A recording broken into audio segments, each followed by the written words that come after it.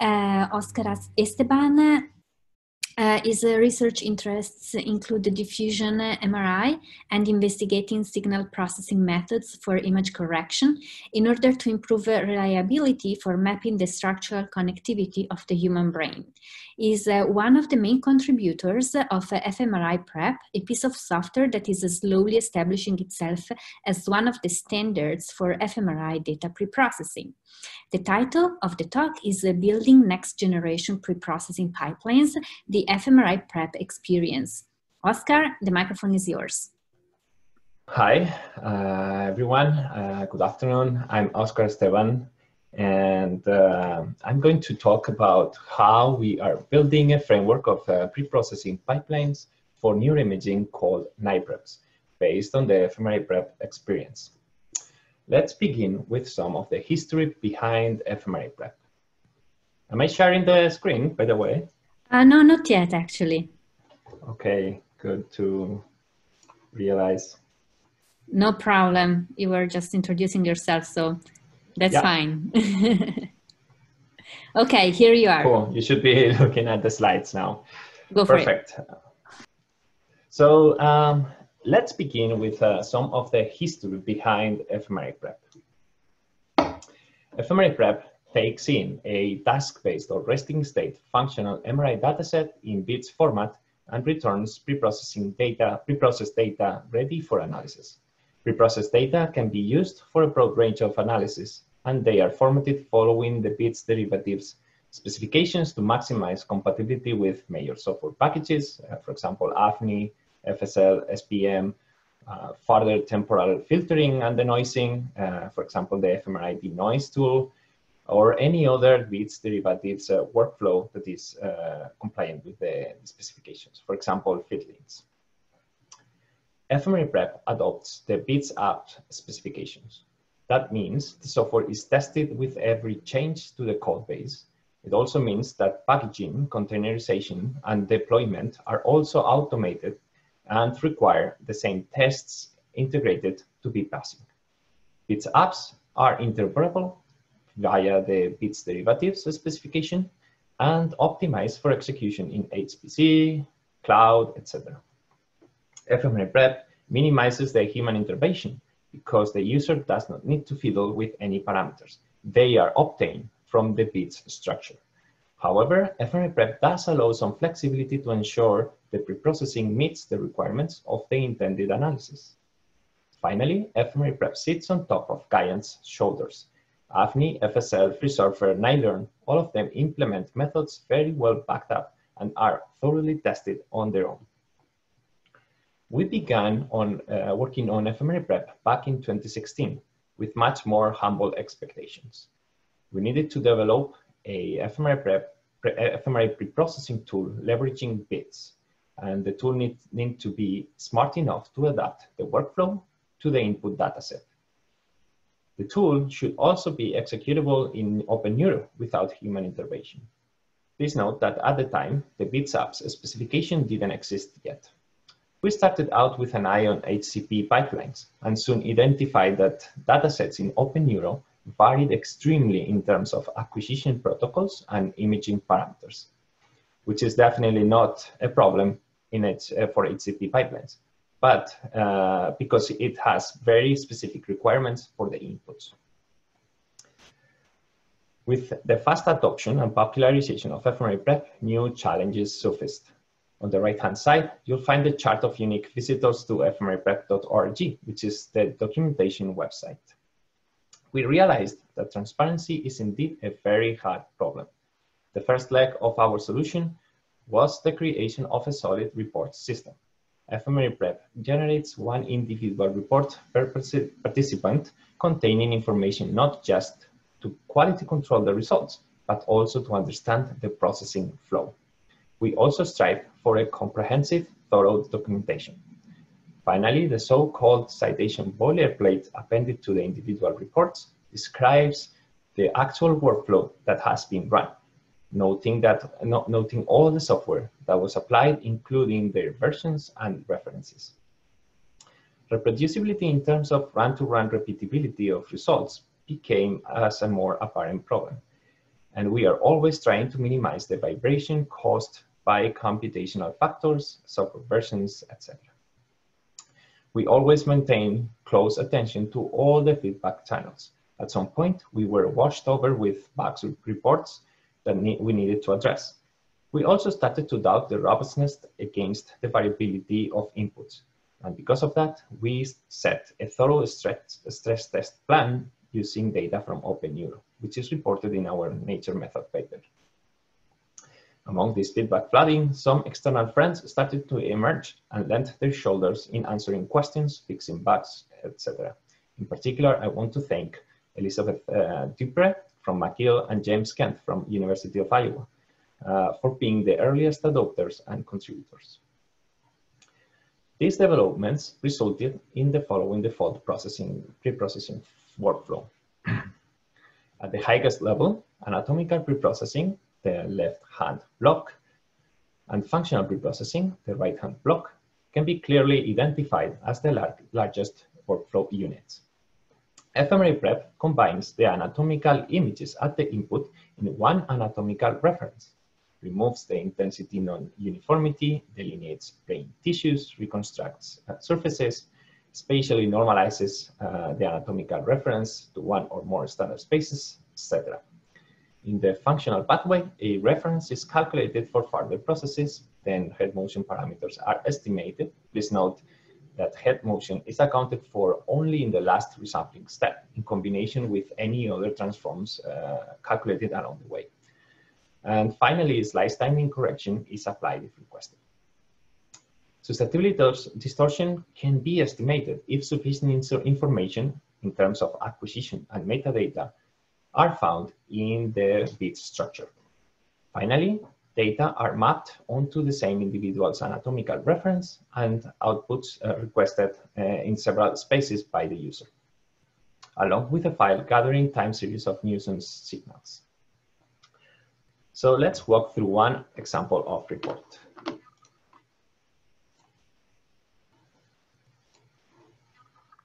Reports have several sections, starting with a summary indicating the particularities of this dataset and workflow choices made based on the input data.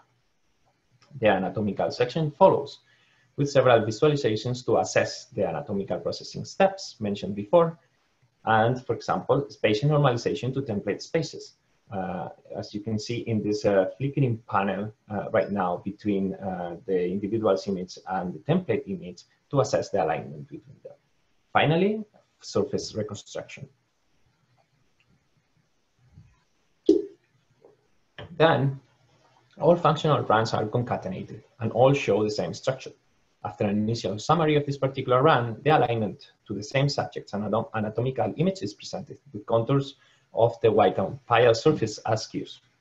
Next panel shows the brain, mask, and ROIs utilized by Concord noising. For each run, we then find some visualizations to assess the generated confounding signals. After all functional runs are presented, and now we are at run 2, for example, the About section gives information to aid reproducibility of results. For example, the exact software version used or the exact command line run. The boilerplate is found next with a text version shown by default and tabs to convert to Markdown and LaTeX. You can copy and paste from this panel into your paper directly. Finally, reports conclude with a list of encountered errors, if any were encountered. Therefore, reports have become a fundamental feature of fMRIPrep because they not only allow assessing the quality of the processing, but also provide an insight about the logic supporting such processing. In other words, reports help respond to the what was done and why was it done, in addition to the how well it did. We promptly identified the need for a very comprehensive documentation. The website at fMRIPrep.org covers a substantial area of how the tool works under the hood and how to best operate it. The documentation turned out to be a great icebreaker for contributors who have pushed forward fundamental sections of it. Most of the largest increments in documentation are the result of discussion in hackathons, docu-sprints, Neurostars, GitHub, etc. A hallmark example was pull request 1877 by Carolina Fink, who gathered together a massive amount of knowledge from many contributors. Now it is up and open in our documentation website. To ensure the future sustainability of the project, what some developers call buzz factor, we are transitioning the tool to NIPREPs, transferring the large community nurtured over the past 4 years with it. In return, beyond the rewards of being part of an open source project, fMRIPrep gives some scientific credit back in the form of publications. All contributors are invited to co-author these publications, and anything that helps the project is considered a sufficient contribution. So for example, an exchange on our GitHub issues repo. With the development of fMRIPrep, we understood that researchers don't want to waste their time on preprocessing, except for those researchers actively developing new preprocessing techniques.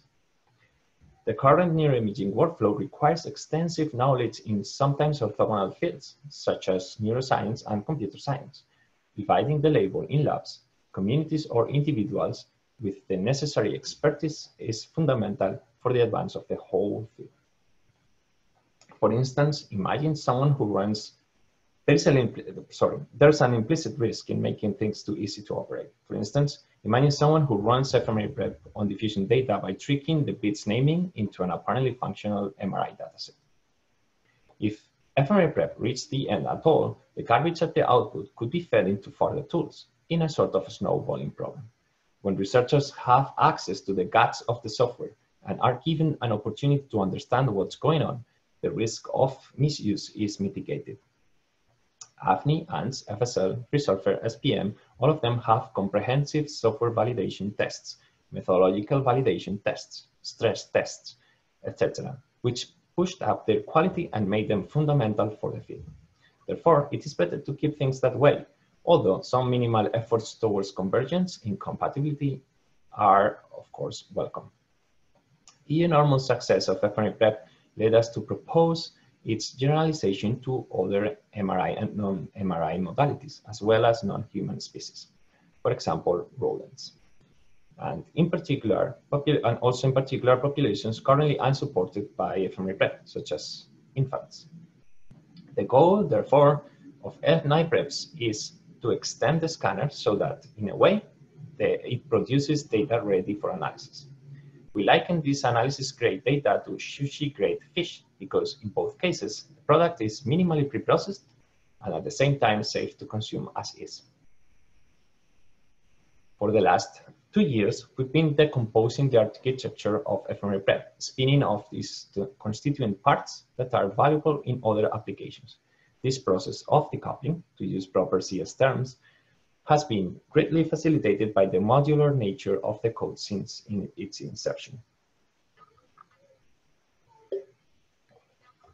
The pre-processing elements extracted from fMRIPrep can be mapped onto 3 regimes of responsibilities.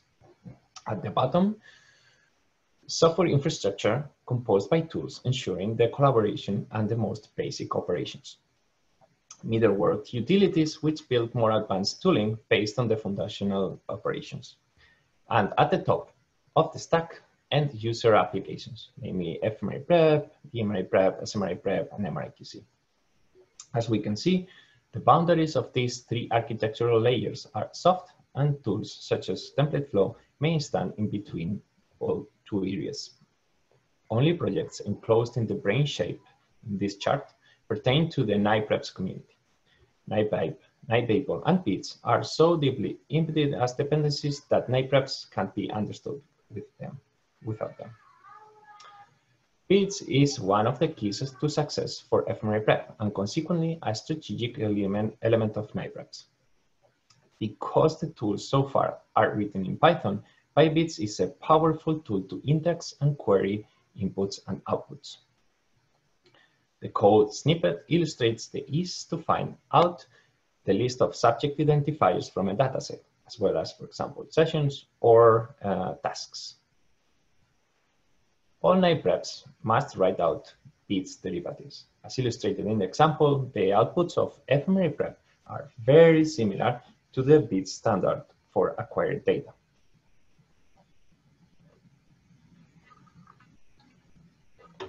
All end-user applications in NIPREPs must conform to the BITS apps specifications. The BITS apps paper identified a common pattern in neuroimaging studies, where individual participants and runs are processed first individually, and then based on the outcomes, further levels of data aggregation are executed.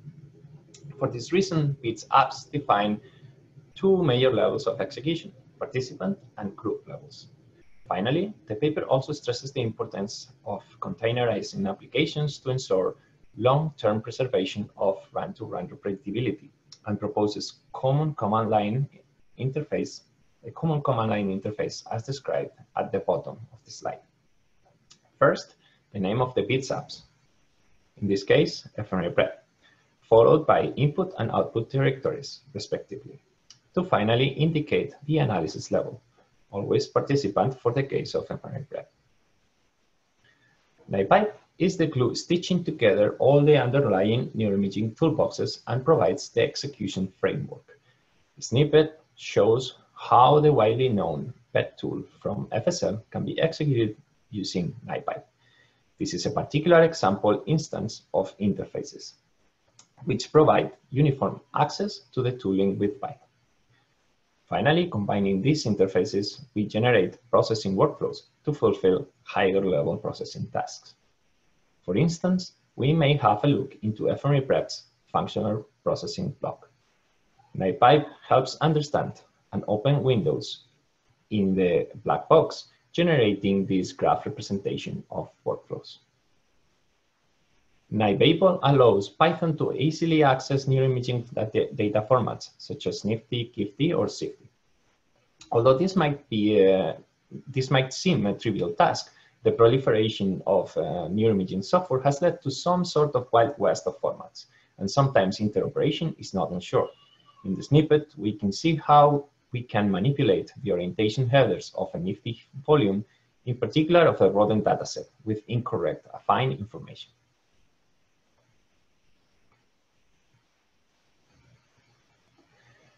Night Transforms is a super interesting toy project where we are exercising our finest coding skills.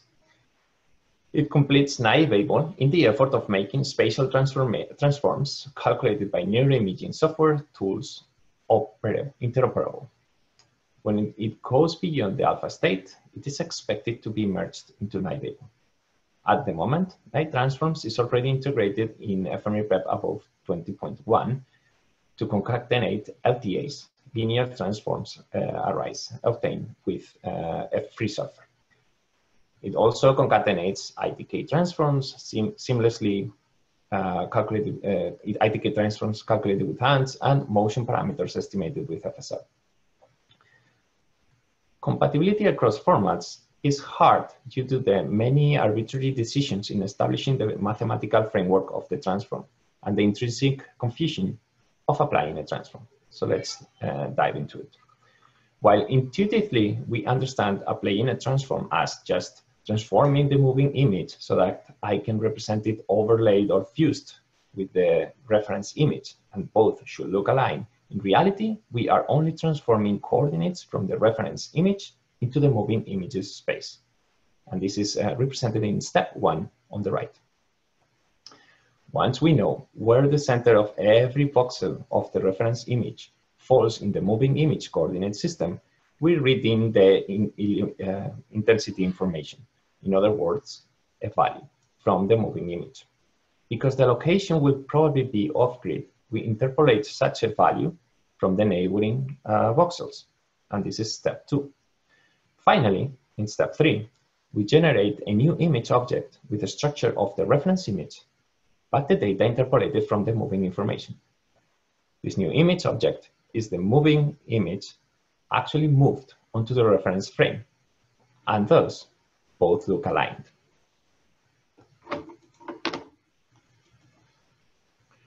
One of the most ancient feature requests received from fMRIPrep early adopters was improving the flexibility of spatial normalization to standard templates, other than the fMRIPrep's default.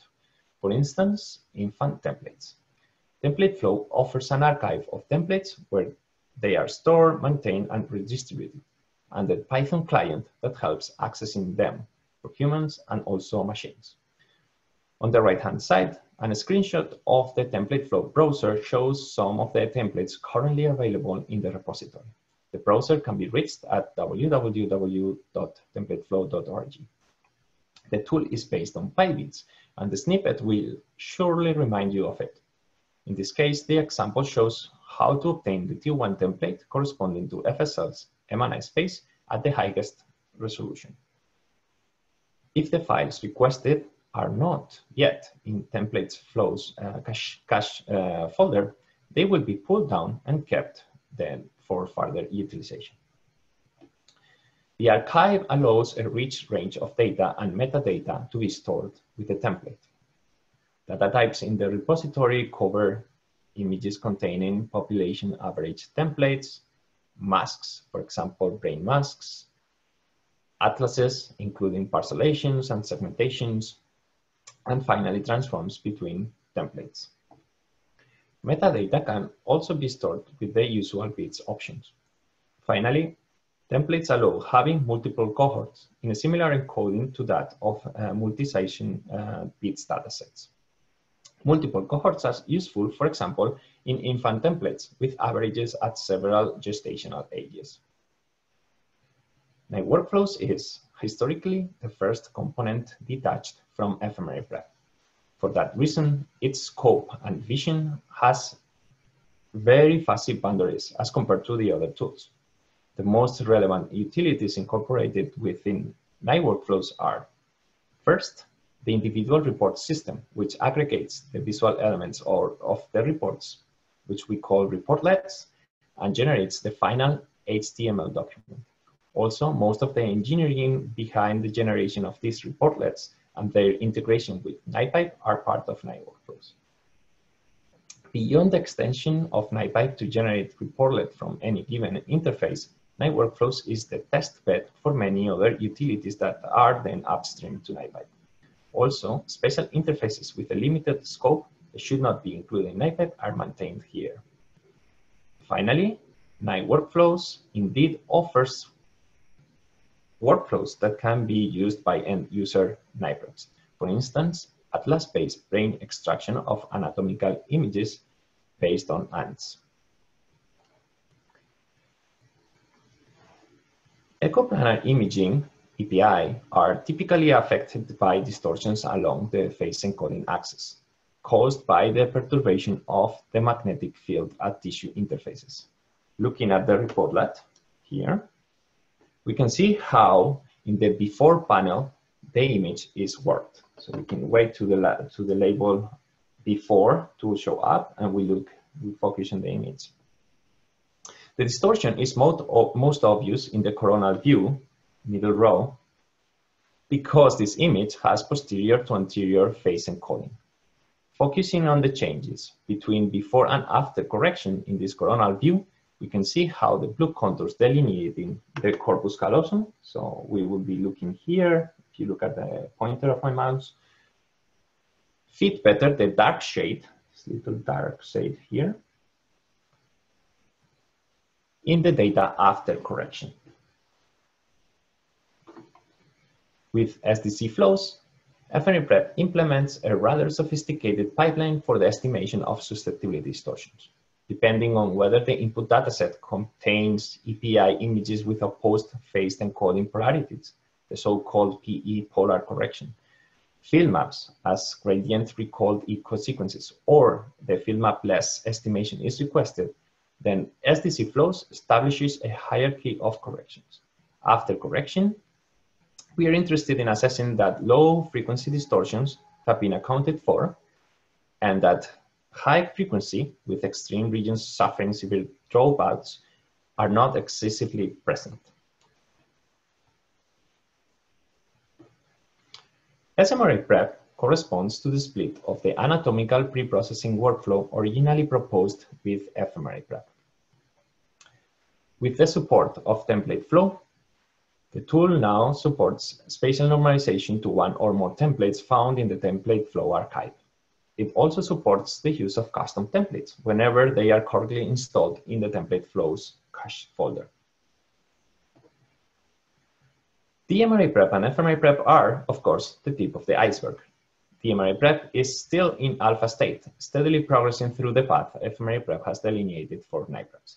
Hopefully, at this point of the talk, fMRIPrep doesn't need further description.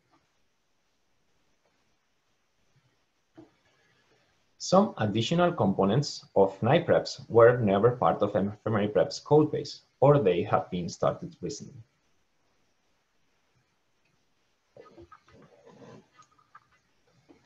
Such is the case of the quality control tools. MRIQC produces visual reports for the efficient screening of acquired, meaning unprocessed, data, in particular anatomical and functional MRI of the human brain. Crowd MRI is an internet service where anonymized quality control metrics are uploaded as they are computed by MRIQC. The end goal is to crowdsource or gather enough data to describe the normative distribution of these metrics across image parameters and scanning devices and sites. Finally, MRIQC nets encloses several machine learning projects regarding the quality of acquired images. So, what's coming up next? First, NIPBabies is some sort of network equivalent for the pre-processing of infant imaging. At the moment, only atlas-based brain extraction using ants and adapted from night workflows is in active development. Next steps include brain tissue segmentation.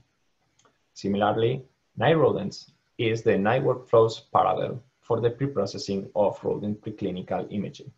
Again, only atlas-based brain extraction adapted from night workflows is being developed. In a mid-term future, both NIPBabies and night rodents should allow the extension of fMRIPrep to these new two idiosyncratic data families. In addition, plans for a molecular imaging or PET pre-processing NIPREP are being designed. To wrap up, I've presented NIPREPs, a framework for developing pre-processing workflows inspired by fMRIPrep. The framework is heavily principled and tags along bits as a foundational component. NIPREPs should not reinvent any wheel, trying to reuse as much as possible of the widely used and tested existing software. NIPIPE serves as a glue component to orchestrate workflows. But why just pre-processing with a very strict scope? We propose to think about pre-processing as part of the image acquisition and reconstruction process, in other words, scanning, rather than part of the analysis workflow. This decoupling from analysis comes with several upsides. First, there are less moving parts to play with for researchers in the attempt to fit their methods to the data, instead of fitting the data with their methods. Second, such division of labor allows the researcher to use their time in the analysis.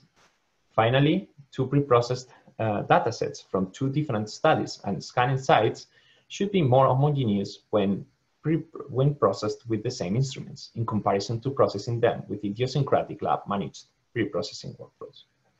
However, for NIPREPs to work, we need to make sure the tools are transparent, not just with the individual reports and thorough documentation, also because the community-driven development. For instance, the peer review process that goes around large incremental changes is fundamental to ensure the quality of the code. In addition, best engineering practices suggested in the BitsApps paper, along with those we have been including with fMRIPrep, are necessary to ensure the quality of the final product.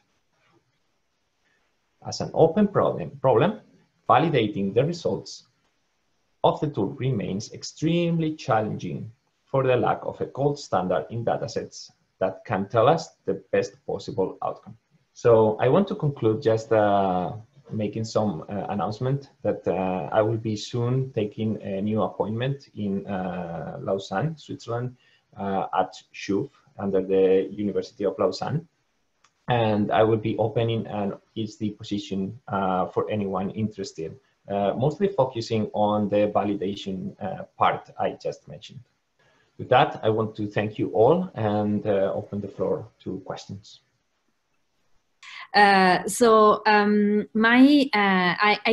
myself, Oscar, if I may, and I'm not part of the neuroimaging community, so the question I'm going to ask might be a bit trivial for the others, but it's actually a curiosity I have. So from my understanding, what you guys have implemented is kind of hierarchical, right? There is, on the bottom, there are different algorithms developed by different communities. And then on top of that, there is NiPipe. And then on top of that, there is what you have presented. So my question is actually on two sides. The first side is, how do you choose which algorithms to include? I mean, you pick because the community knows that these are the best softwares and the best software and the best algorithms, so you wrap them around. They are just, you know, part of the common workflows of the community, so they include. And the second part is, how much do users how much power do have users on the parameters inside the algorithms? Thank you. Both are really, really interesting questions. And I think, as you say, they easily generalize to any other field of neuroscience. So the first question was why this particular algorithm for this given step instead of, you know, this other one, which is also proposed. So for fMRIPrep, we've been always trying to find published papers, so literature supporting this decision. It's honestly, you not always find these papers because every developer or every proposer of a tool will tell you their tool is the best. So finally, there are very scarce papers where a third party, compared several software and made some objective assessment of which method is best. Yeah. So whenever there's this information or there's some agreement in the community, for example, in the neuroimaging side of things, ANS is regarded as the most powerful tool for brain registration, nonlinear registration. But whenever there's no answer to the question, we try to first grab wherever the community offers first, which is always nice.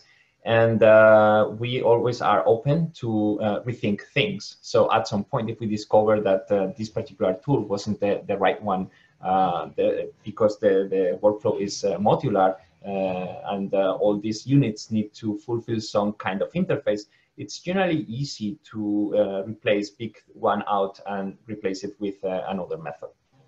So that's another thing. Finally, if you look at the long-term goals of preprocessing, if you do this little switch I'm proposing of instead of thinking of preprocessing as part of the analysis workflow, so the first piece of the analysis workflow, try to think about it as the last piece of the scanning device. Mm-hmm. The same way you don't have access to every screw in the MRI scanner or the EEG scanner or whatever device you're using, we can think of preprocessing the same way. So sometimes you don't need to get the best, particularly the best performing tool for this particular step. Maybe you just need one that is reliable and always works. And what it gives you is a very good outcome. And then the second question, can you please repeat it? Because with this... Yeah, it was actually very connected to this one, because I guess like generally you can manipulate parameters, right? Yes. Sorry. And so how much can you actually manipulate parameters? Yeah, so that's actually an open discussion in NIPREPs because this access to parameters also comes with another problem, which is more computational or computer software engineering problem, which is the feature creep. Whenever you try to put in a lot of possibilities, flexibility, and options into your software, at some point, it becomes a monster that no one knows how to handle. Yeah. So we try to keep the degrees of freedom of researchers in configuring fMRIPrep as minimalistic as possible. And every time we are suggested to add a new feature, which requires another knob to turn in, the process goes through the scrutiny of the contributors.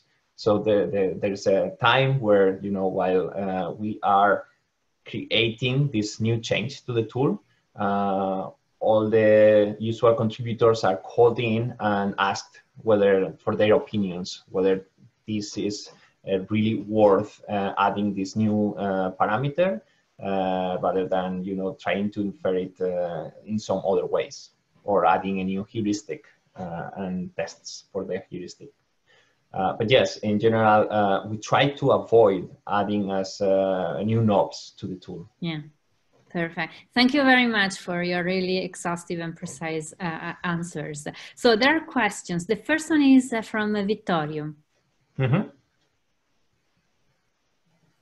Hi, Oscar. Thanks for participating in the workshop. I have just a quick comment. So if you want to share also your contact, if you're looking for PhD students and stuff like this, if you want to put on screen your contacts, maybe it's worth it.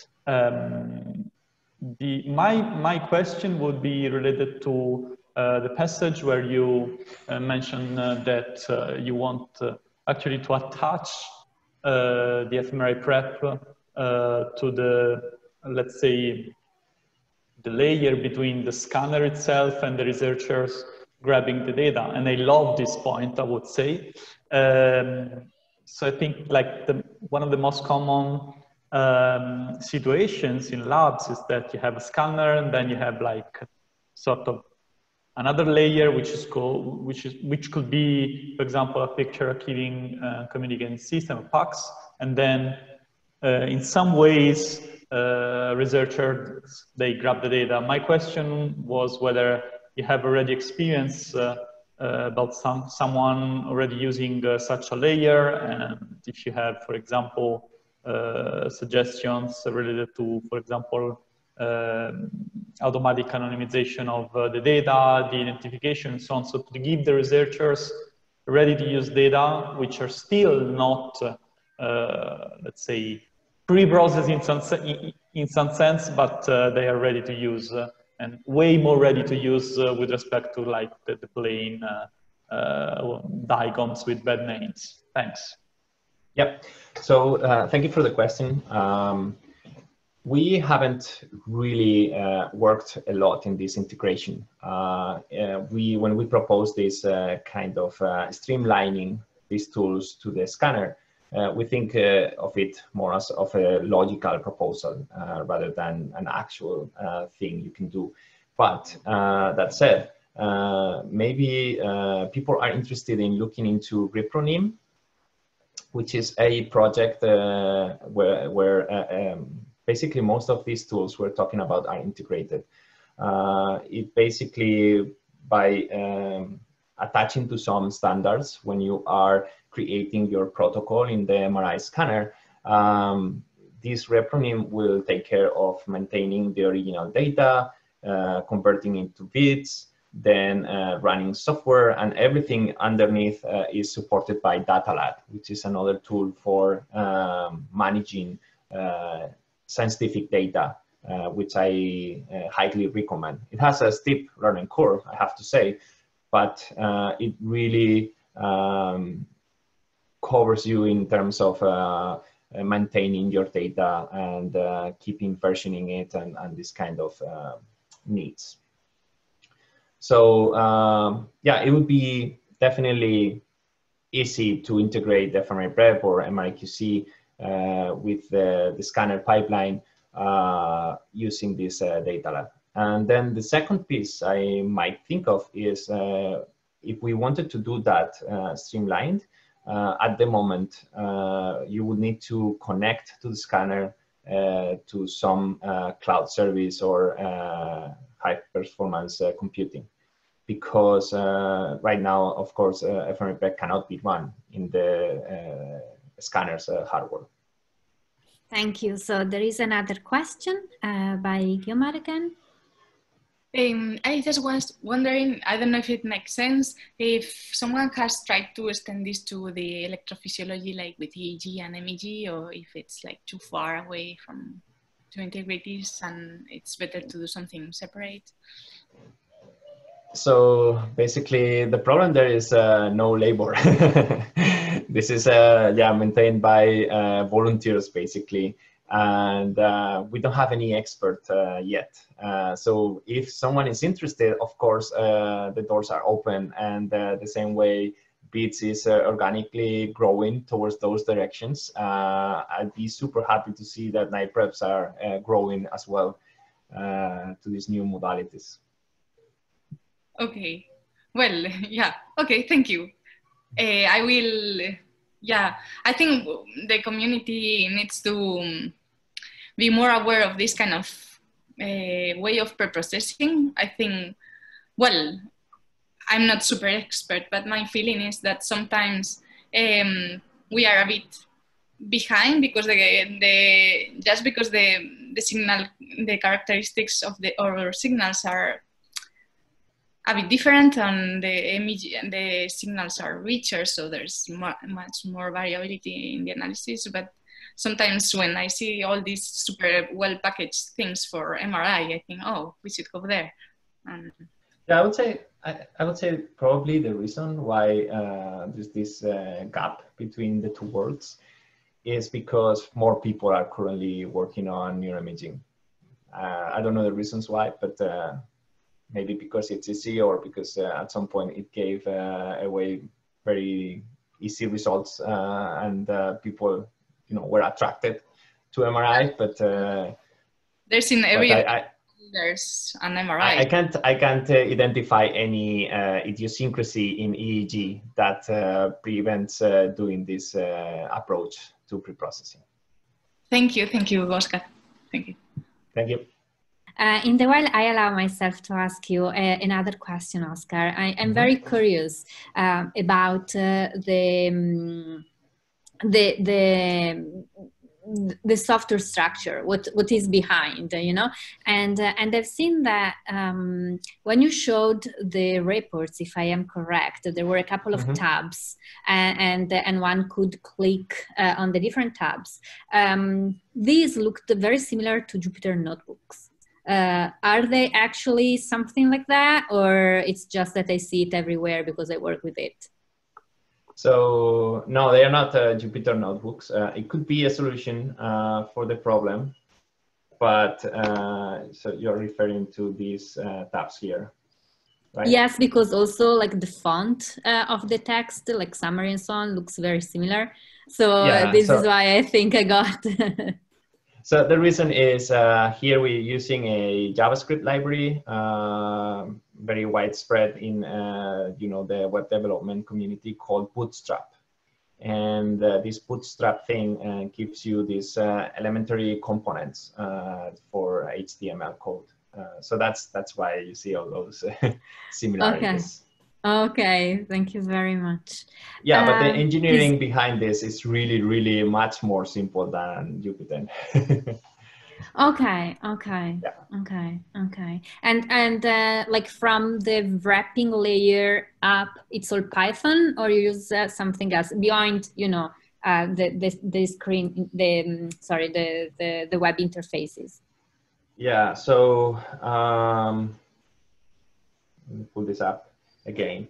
So yeah, all these projects are done in except for bits, and you have PyBits there.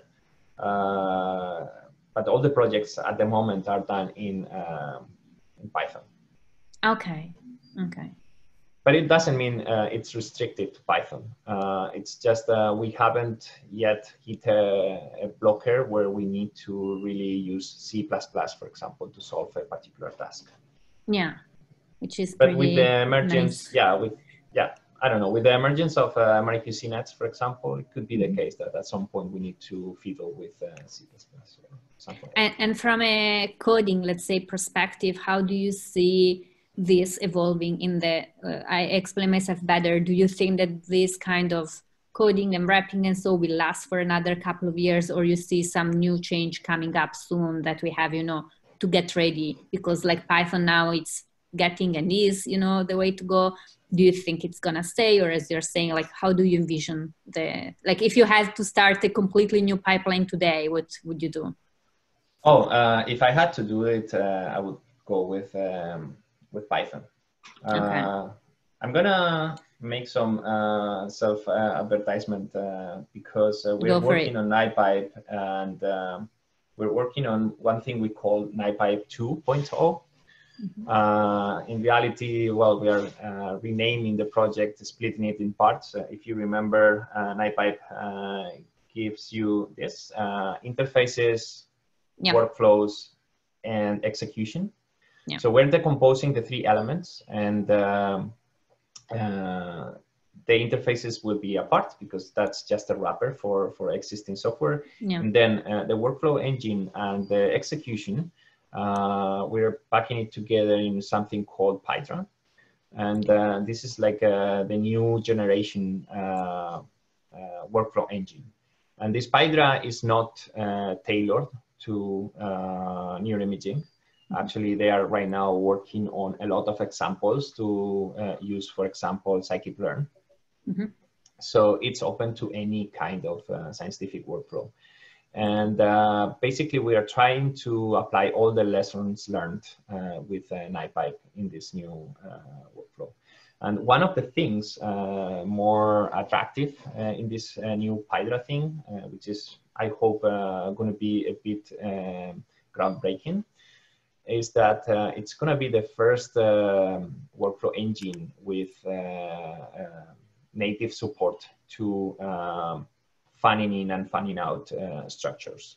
Meaning, at the moment, one of the limitations of NiPipe and most of the workflow engines is that before you try to do a parameter sweep, you need to know all the parameters you want to test. So you can do parameter sweeps, but you need to know exactly the inputs at the beginning. And Hydra is going to be flexible enough to understand when it needs to calculate these points along the parameter sweep. So it's going to be completely dynamic depending on the inputs. It's going to have, for example, conditional nodes. So at some point, based on some decision, you can prune out part of the computational graph. And those things are currently not supported by almost, I don't think, any workflow engine. And maybe Nextflow, but I'm not sure. And yeah, this Hydra thing is going to be pretty groundbreaking. But in terms of more low-level things, Python, I guess, is going to still be the main problem. And more in the sense of applications, who knows when all this deep learning revolution will basically explode and finally take out of the way all the traditional pipelines. Yeah, because right now in these tools that you have included, you do not have any deep learning core functionalities, or you already have some? No, I don't think so. Okay. No, I don't think so. Not yet. Okay. Okay. And are you planning in that, or you're kind of still waiting a bit, see what happens, yes. And then? Yes. For instance, one area of the workflow that is very ripe for that is this. Let me go to the anatomical processing. So this surface reconstruction here is very costly. Usually it takes around 6 hours to 24 hours to run one individual. And right now, just last OHPM, a new package was proposed called FastSec, I believe, and it does the same task in seconds. Wow. Yeah. And because you know, I don't know the accuracy of this, but as long as it is decent enough, fMRIPrep doesn't need a super accurate surface reconstruction. Okay, this is really very interesting. Yeah. Okay, great. Thanks a lot. So are there any questions? Let me check here all my setup. I was very much into this discussion.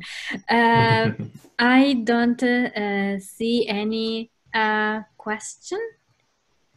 So I really thank you for this extremely interesting presentation. I've really learned a lot, and it's really remarkable. And so really, thank you very much again. Well, thank you for inviting me, and it's been a pleasure. Thank you. Bye.